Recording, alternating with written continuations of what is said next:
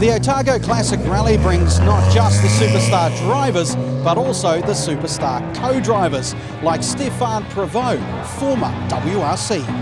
So Stéphane, why do you keep coming back? Only because they are the best roads in the world. I've been rallying for 25 years, and New Zealand, especially Otago, South Island, it's unbelievable, the quality of the stages and the roads. It's just mega. How did you initially join up with Marco? Well, we were teammates at Ford in WRC 2003, 2004. I mean, I was not co-driver to Marco. I was with Duval, but in the second car team when Marco was the first driver.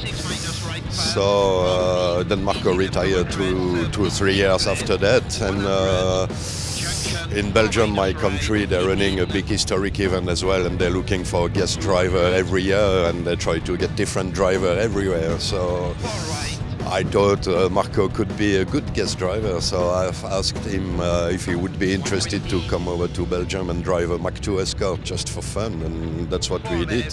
He enjoyed it so much, then I got a chance from John Kennard to bring Marco over here last year, and he agreed to do that, and we enjoy it so much. Then when the opportunity came to do it this year again, it just took us like 5 seconds to say, oh yeah, we'll be back for sure.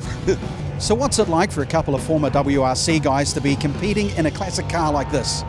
It's different for Marco for sure. He's not driving much since he retired. He does maybe 1 or 2 events a year maximum, so of course it takes a bit of time to get used to the car, to the notes all the time, but it's fantastic to be sitting in such a funny car with such a good driver. It's unbelievable. Still the speed you can get with this old car with a driver like Marco behind the wheels. It's really good fun and amazing.